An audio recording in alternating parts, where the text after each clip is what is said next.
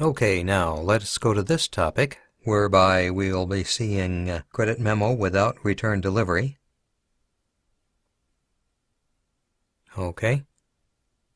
It's another type of return whereby, another type of adjustment to sales, whereby we will be adjusting only the value part of the invoice, not the quantity part.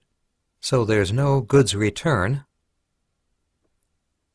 Goods returned will happen from the customer to our company.